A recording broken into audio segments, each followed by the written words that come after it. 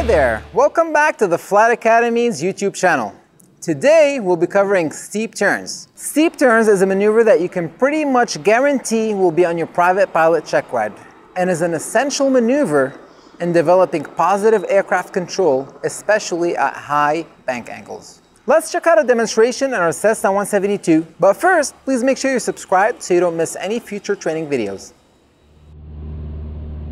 The objective of a steep turn is to turn 360 degrees in a steep turn, as in 45 degrees for the private pilot certificate and about 50 degrees of bank for the commercial pilot certificate, while maintaining a constant altitude and constant airspeed.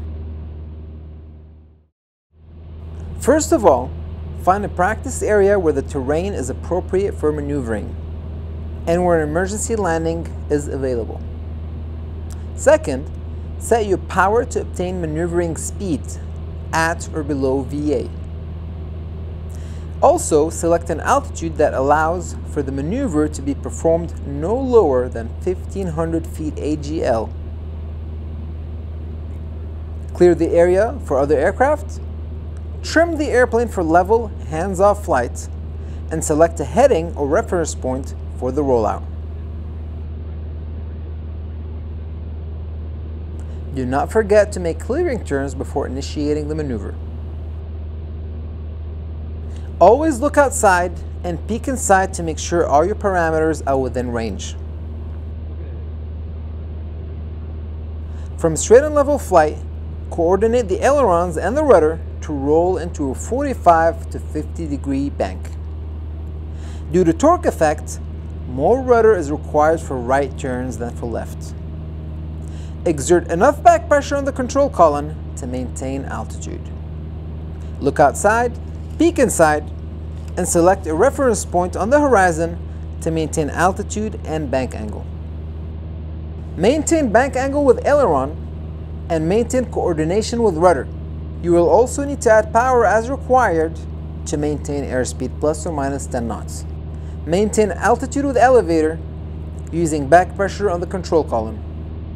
You can use trim to maintain altitude, but keep in mind you will have to take that trim out when rolling out of the turn.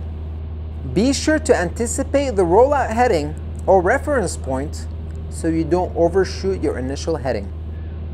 Then repeat the turn in the opposite direction and exit at point of entry at the same altitude and airspeed at which the maneuver was started.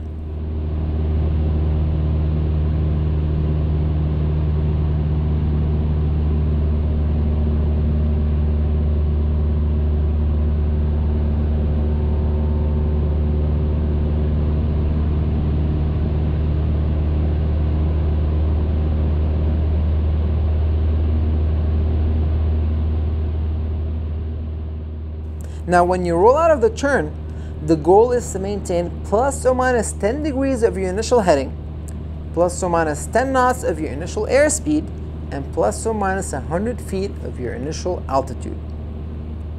Adjust power to return to entry airspeed and trim to hands-off level flight.